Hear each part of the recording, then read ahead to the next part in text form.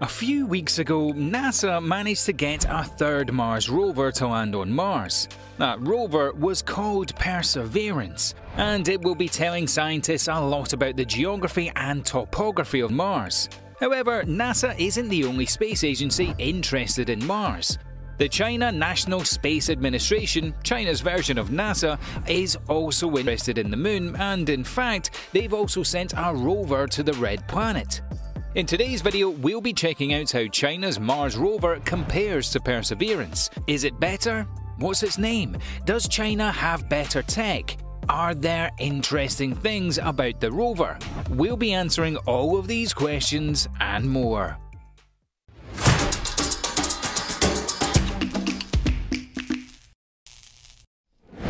Zhurong, the god of fire.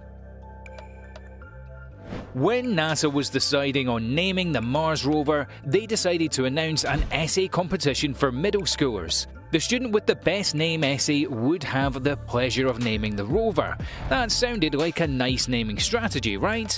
Well, China doesn't agree. The first thing you should know about the Chinese rover is that it's named Zhurong, for the god of fire from ancient Chinese mythology.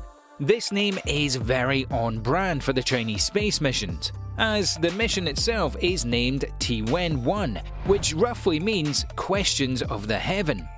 Despite what you may think, the choice of name wasn't all that autocratic. It was put to a vote and the name came up after members of the public voted the best name out of the list of 10. The specs for Zhurong. The Zhurong is a six-wheeled and solar-powered rover that many have described as looking like a blue butterfly, which is a description that is at odds with the name of the rover. The basic difference between the Zhurong and the Perseverance rover is this: the Perseverance rover is just a rover. However, China is sending an orbiter, a lander, and a rover, which is all part of the very ambitious Tiwen-1 mission. While the Perseverance rover will go straight to the Red Planet, land and start surveying its environment, the Tiwen-1 mission will first orbit around Mars and capture interesting pictures for the team of scientists operating it back in China. After orbiting the planet for a few months, the Tiwen-1 mission will finally land on the Red Planet around May or June. After landing, the Zhurong rover will be let out and will start its mission of conducting scientific experiments and surveying the geography of Mars. Most of the scientific instruments on the Zhurong rover can be found on the Perseverance. However, the Perseverance has a lot more scientific instruments than the Zhurong. But it does seem like some of the Zhurong's instruments are a bit more effective than those of the Perseverance. For example, the Zhurong pack of ground-penetrating radar (GPR) to image about 100 meters (330 feet) below the Martian surface, while Perseverance also packs a ground-penetrating radar that only works for 10 meters (33 feet) underground.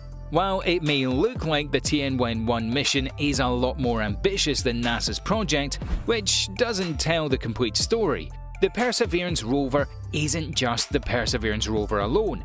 Inside a hatch in the rover is a small drone called the Ingenuity.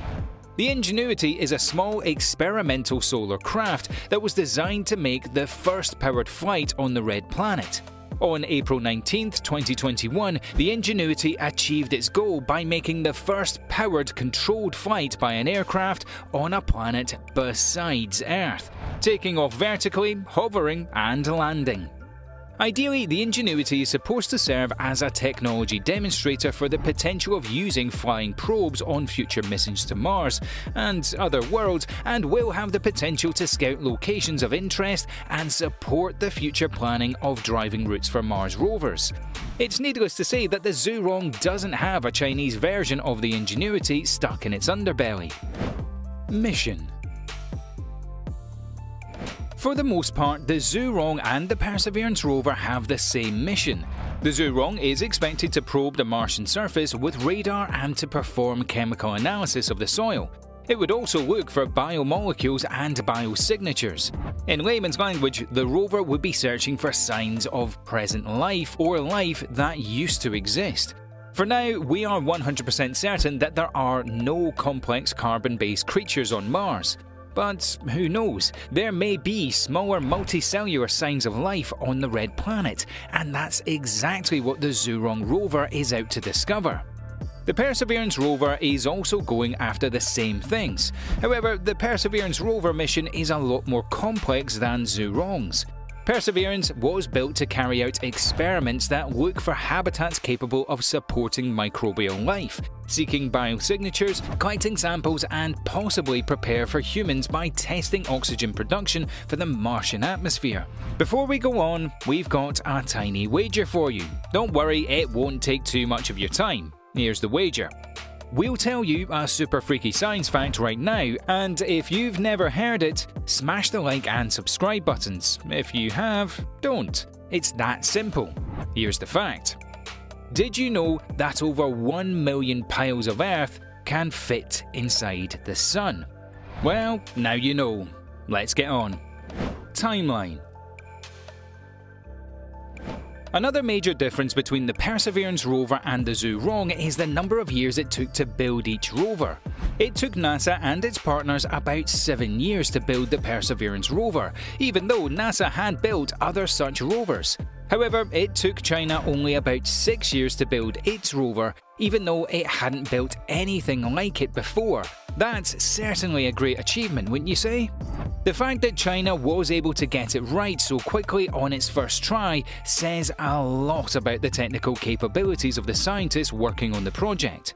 While China and America may fancy themselves in a space way for the domination of the Red Planet, we at the Super Freaky Science headquarters know that the only winner in this battle is science and humanity. The more we know about Mars, the more we know about our world, and the more we know about our world, the better we can explore it. Well, that's it for today, guys. If you enjoyed the video, make sure to hit the like and subscribe buttons. Goodbye, and remember to stay safe.